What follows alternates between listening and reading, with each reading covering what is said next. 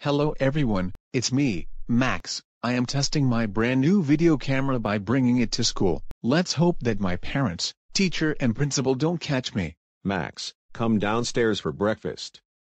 Oh no, I gotta go. No,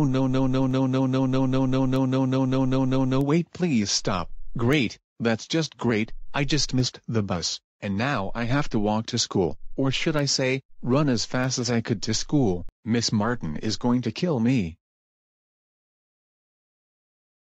Yay, I have finally made it to school after 3 hours of running. Now let's see what happens with Miss Martin.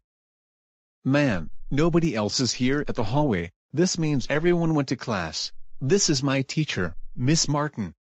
Max, you are 3 hours later to school. Everybody, except for you, it's in gym class. And why did you bring the video camera with you to school? I wanted to test it out.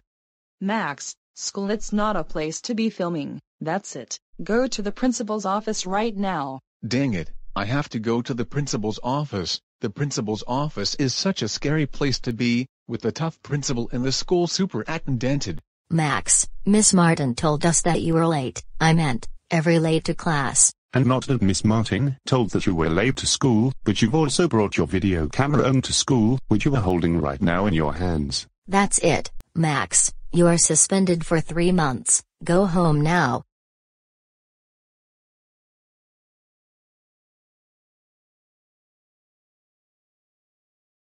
Oh no, I really hope that my teacher and principal didn't call my parents. I am really scared.